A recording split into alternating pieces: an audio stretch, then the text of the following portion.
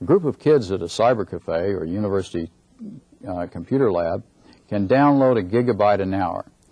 If, for example, a cyber cafe or school uses a satellite dish designed for small office applications, the bill at the end of the month may be unbelievable.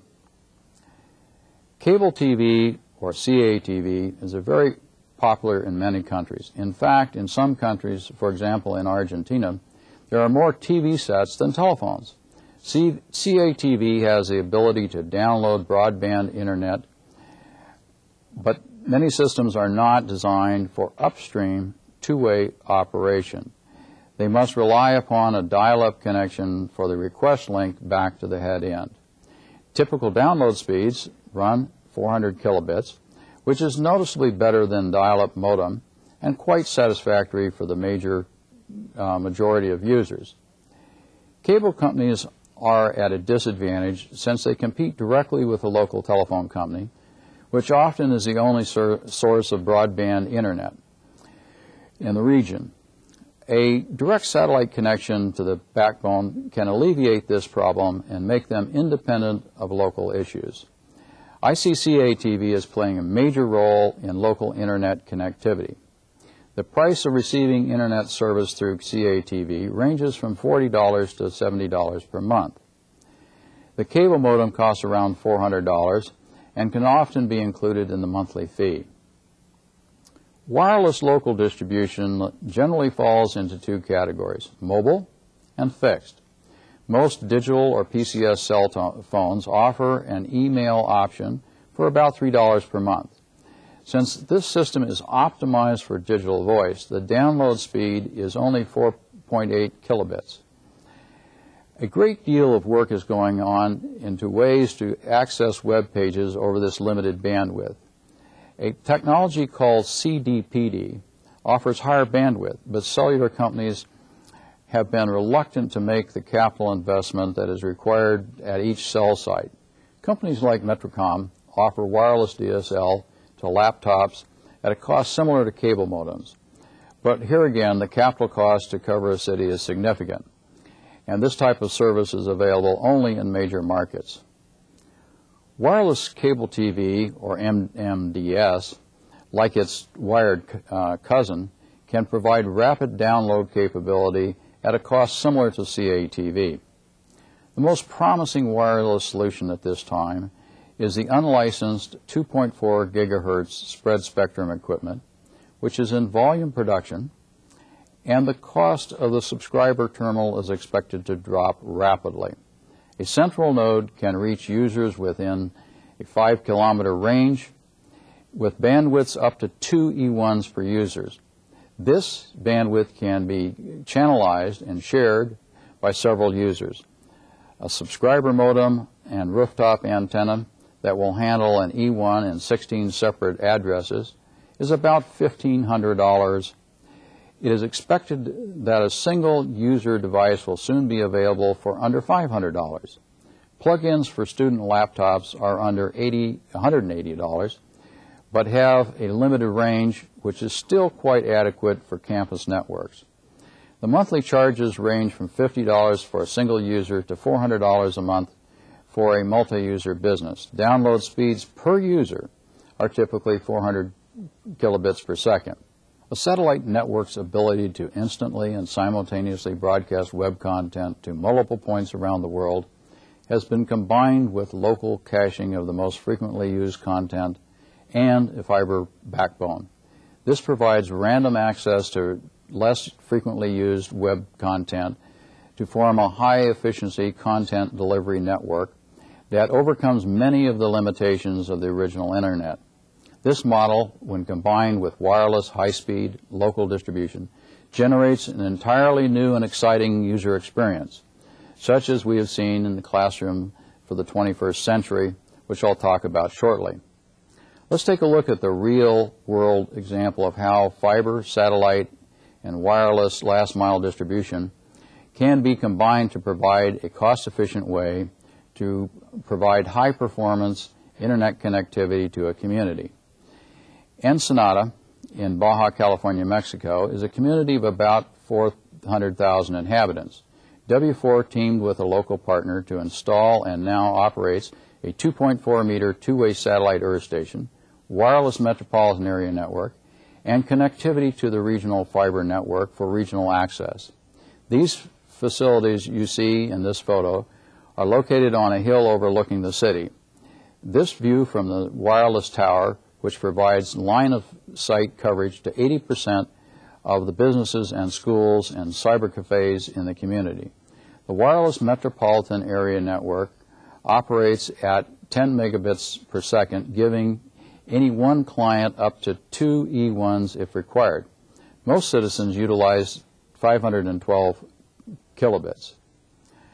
By using a central satellite hub and wireless last mile distribution, one is able to incorporate sophisticated internet data processing and storage, which dramatically improves the end user's experience and cuts the long-term operating costs in a way that makes quality internet affordable on the local economy.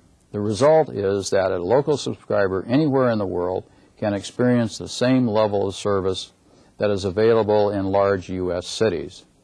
Let's now look at how this internet delivery network can be used to improve the quality of K through 12 education. During the 1999-2000 school year, W4 funded an experiment called the Classroom for the 21st Century. To see what the impact would be on students in a rural school if they had access to high-quality internet as part of their learning experience. W4 installed a satellite delivery system and built a state-of-the-art internet classroom with 30 computers and a large screen projection system at Mountain Empire School District near the U.S.-Mexican border. Students who were selected at random studied history, English, math, and other subjects for a year. At the end of each school year, California students take the Stanford Achievement Test called SAT-9. The results proved far more significant than originally anticipated, with a dramatic rise in the test scores of lower-tier students. Students that were underachievers became engaged by access to high-performance computers and the internet. As you can see from this graph, all the lower-tier students in Classroom 21 moved into the mid-range, scoring as much as 30% higher than their peers who were without access to the learning resources of the internet. These types of results can be extended to the university campus. According to a recent report by the German Information Agency, Latin America has a population of about 424 million people, with 6.2 million students in public universities on 682 campuses. Of these, only 4% have access to adequate internet service. Keep in mind that what this means in the information age. Each graduating class with limited internet access has diminished chances of competing successfully in the 21st century economy.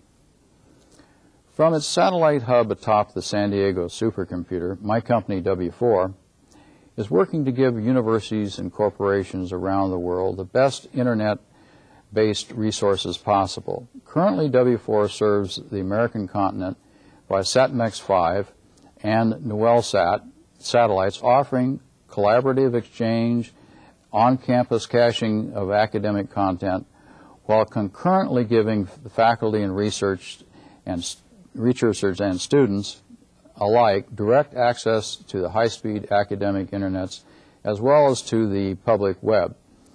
This service is called the America's Network. Most researchers today have to fight their way through the congested public web to reach the resources of VBNS and Internet 2 and the other research-oriented branches of the Internet. W4 provides direct connectivity to the resources of the San Diego Supercomputer Center. This includes over 1 petabyte of scientific data, some of the world's largest computing resources, and enormous connectivity to all of the .com and .ed and .org strands of the web. It also provides connectivity to numerous other academic links, such as to the major U.S. Tier 1 Internet providers. These resources are accessible over SatMax 5 anywhere in the Americas and on Noelsat in Argentina and Mercosur. One of the universities currently benefiting from the resources of the Americas Network is the University Autónoma of Baja California in Mexico. With a dish on the roof, 3,000 students and 900 faculty have direct access to the Internet backbone at over 1,200 computers at their Computer Science Center. In summary, it is imperative that each of you as managers and users of information see that your organization and staff are well trained, equipped, and have high quality connectivity to information sources like the Internet so they may participate in the information age and compete successfully in the 21st century economy. The global telecommunications networks of today will increasingly be a hybrid mix of wired and wireless connections using fiber and satellite for long-haul connectivity, and digital copper DSL and ISDN for local distribution with an overlay of wireless solutions such as microwave and spread spectrum in metropolitan area networks.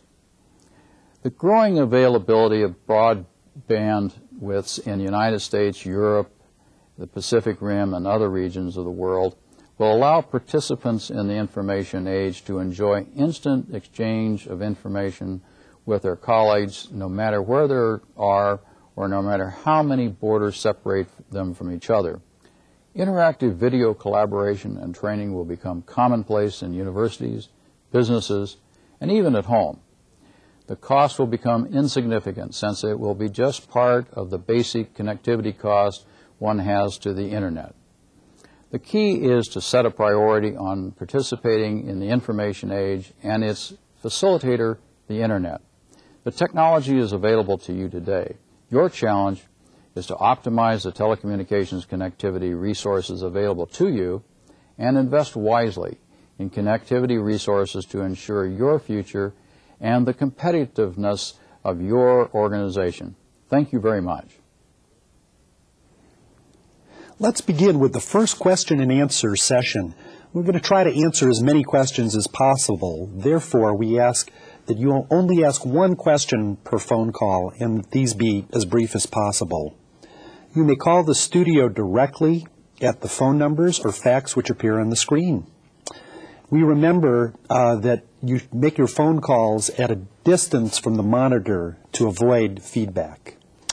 Our first question is a fax from Finalco in Medellin, Colombia. And the question is, we're in the inland portion of our country. Why is it so difficult to get a fast Internet connection here? Well, Peter, most of the Internet connectivity in Latin America is provided by submarine fiber optic cable to the coastal cities. From there, it enters a gateway and goes into the public switched telephone network. And this network is really optimized for telephone communications, not necessarily Internet. And there may not be the proper equipment. There may be the technicians are really trained as telephone technicians, not as Internet specialists. So that by the time the signal arrives at their location in the inland, there's a number of things can happen, particularly oversubscription, where the network is crowded because there just isn't enough bandwidth allocated to Internet today. Would wireless broadcasting be a solution to this? Yes. Wireless in the sense that if you classify satellite as wireless, the way to bypass the entire problem is to come directly from the backbone of the Internet and go to a dish on the roof of your facilities, and that gives you a single one-hop connection to the Internet backbone, a one-hop answer to the problem. Okay. Well, I have another fax here from Univa in Michoacan, Mexico. And the question is, I am involved with agriculturally produced exports. Why is it so important for us to be proficient in the use of the Internet? Well, used to, one could grow a crop and sell it to a wholesaler, and it really didn't, you didn't have very much involvement in the overall process. Well, today, if you can get on the internet and find the spot price for the product that you're producing, if you can get on the internet, find out what current shipping costs are, the availability of transportation, you can dramatically change the profit margin on your product. Mark, do you have anything to add to that? Not really. I think that we're really looking at connectivity, and it's the applications and solutions that run in the on the internet and the connections that we really are looking at for in terms of productivity improvements. So we'll work into that later in the program. Excellent. Now we have a phone call from Universidad de Sonora in Hermosillo, Sonora, Mexico. Go ahead. Buenos días. Greetings to the whole ITC network. Our question is the following. I believe the whole infrastructure, the technology, the knowledge, and all the resources in order to establish connectivity and to offer a service using these communication technologies, telecommunications, for everyone is definitely available. I believe that the greatest challenge would be rather to be able to offer access to the great majority of population who really has no access to technology. What strategies do you, Mr. Johnson, recommend with regard to providing through a coordination, a concerted effort between government, public sector, private sector, higher education, to offering internet services to this, or telecommunication services to this great majority of population? What do you suggest? I think that's the challenge. Thank you. Walter, there's an interesting one. Go ahead. Well, thank you for the question. It turns out there is a phenomenon developing within Latin America that you don't see here in North America. It's known as a cyber cafe. It is a common ground where young people, older people can all come together and learn together how to work with computers, work with the internet. They can range from doing their Word documents or Excel spreadsheets to actually getting on and doing research on the internet. And what we're finding is that cyber cafes are the real entry point for the internet to people that don't have access to internet home, don't have a computer. A young person can save up $1, $1.50, and go down and spend an hour at a cyber cafe. And they have no long-term obligation. They have immediate access to the internet, and so it's just like going to the movies. Mark, obviously this relates to the whole issue of the digital divide. Any insights on how to close that either here in the United States or internationally? Well, I think that some of the devices that we're looking at being in the future, they're going to be smaller and not as expensive, and they'll be more efficient on the network. You know, some of the IP telephones, things that we'll talk about in the next segment, those will help close the digital divide because they'll be cheaper and they'll be more available. But right now, I think the idea of having places where people can congregate, it's actually a fairly good move in that it forms a different kind of community. So, you know, this is just part of the ongoing push out of new technology, and there's going to be a little bit of a lag. We see that. I should add that one of the things San Diego State University is doing is attempting to open community centers at schools and at abandoned factory buildings in some of the poorest neighborhoods of San Diego. That's an initiative by the International Center for Communication, and having some success in getting more people online. Now we have a question, I believe, from Santo Domingo. Go ahead, please. Yes. From the Naval Academy of the Dominican Republic, the communication is bad. It's cut. We want to talk about security in transmission of information. Security. Gentlemen, what about it? Is internet secure medium? It can be. All of the encryption and scrambling techniques for data can be applied to the data prior to entering the Internet, so it can be just as secure as any other form of communications. Mark, up in the Silicon Valley, there are at least a few people that are hackers or terrorists that attempt to get on these networks. Can we really protect ourselves against these kind of individuals? Well, this is a new kind of threat, and Cisco is taking it very seriously. I mean, we have just announced a new virtual private network piece of software, and it allows you to have an encrypted password. It's a dynamic password, so that it constantly changes. The application's called Soft Token, but then it allows you to tunnel in as though you have a virtual private network, and that tunneling in not only gives you security, but it also gives you what we call quality of service levels, so that when you do tunnel in, you've been guaranteed a certain amount of bandwidth so that you can conduct your business. It is an issue that we're always watching, and I think that that's going to be a growing part of the entire industry, is to continue to upgrade security encryptions and to stay ahead of the hackers. Yep, I just loaded new antivirus software on my computer this week, as a matter of fact. Now we have a caller from Universidad de Occidente in Los Mochis, Sinaloa, in Mexico. Go ahead, please. Sí, gracias. Buenos días. Good morning.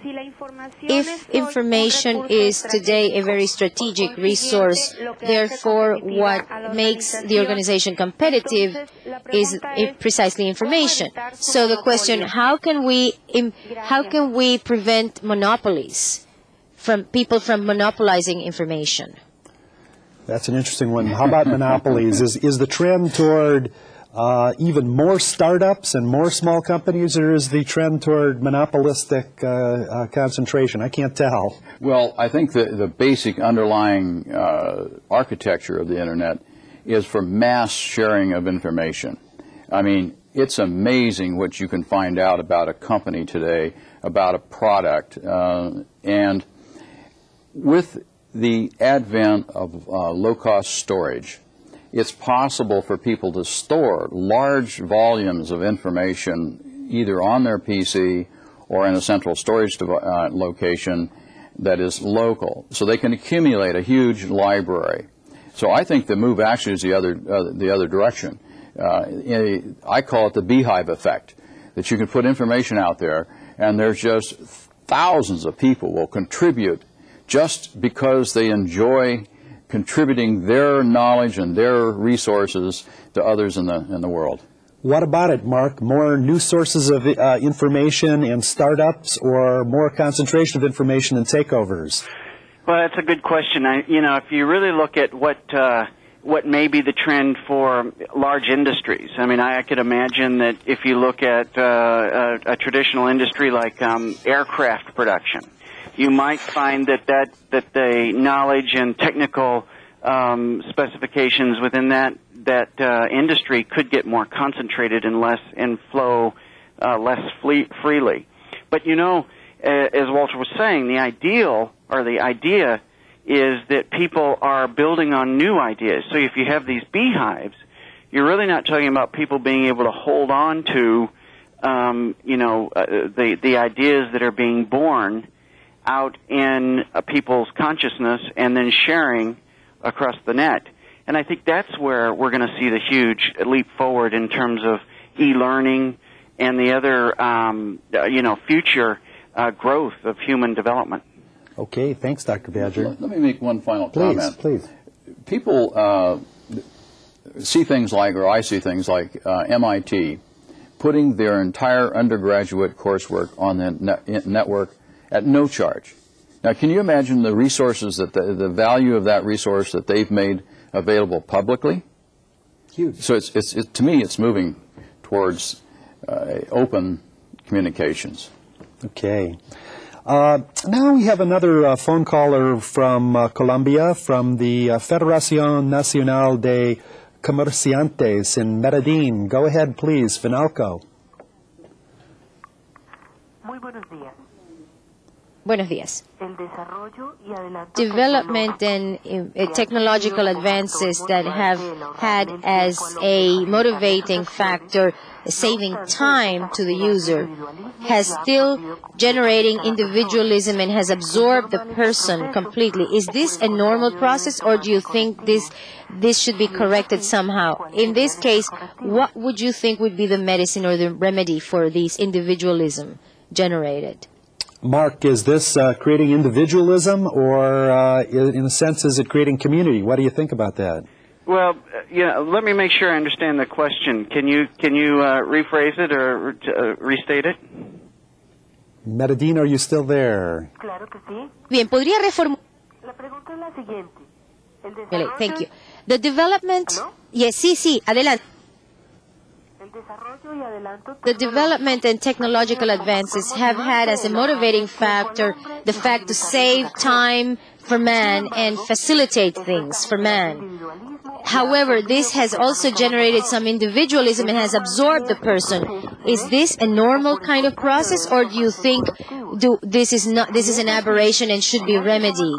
If you think we really ought to remedy this situation, this highly individual attitude, what would be the remedies you would suggest? What a fascinating question. I think that this is very insightful. You know, when people looked at the idea that they would be able to spread their ability to collect new ideas, and that we were going to have a collective consciousness, and that's the move that, and some of the promises that were made when people talked about, you know, communities and extended collaboration. That now we're seeing that people are actually, you know, marketing their ideas as individualistic, but it's built on the sum total of everybody else's ideas. I remember attending a lecture with John Kenneth Galbraith, who said that scholarship is the plagiarism of yours and everybody else's ideas. And I think that is, you know, we may be going through a period where the technologies have increased the demand on individuals because it's not making labor any easier. It's just causing people to work more. And as they do that, they're actually building a new set of, you know, intellectual capital tools, or a new sort of collateral that they can exchange, and it is making them more individualistic. So whether this is just an epic or a move or a stage, I don't know. But certainly that is what's happening now. And I think it's particularly happening as the economy shifts, where, you know, when things were very, very good, it was all a grand idea to be collective and highly collaborative. As things get tighter, people see that the old style of, you know, I'm only as good as my ideas and I have to keep them close to me and I will give them away as part of my exchange so that I maintain my worthiness, is emerging. So whether you can divorce human nature from it all, it remains to be seen. Thanks, Mark. I think Walter and I want to take a stab at this question, too. Go ahead, Walter. Let me comment. This is a very, very insightful question because it's a real problem for management.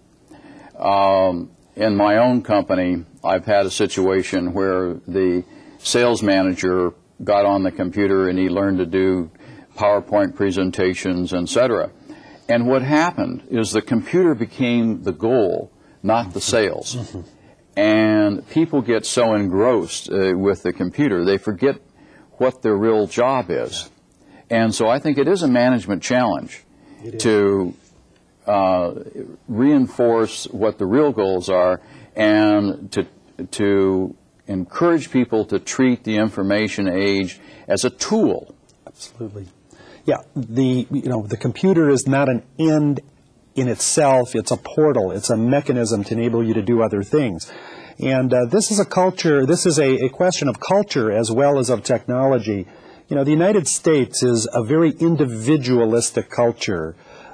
Many of the countries, certainly in South America, are much more collectivistic. And it may be that the Internet creates different outcomes in Latin America than it will in the United States. It may allow you to create new communities that are virtual communities across distance without the necessity for being face-to-face. And given some of the large distances in many countries, this may actually cause more collaboration and less individualism. But it's always a challenge to see which direction it moves in.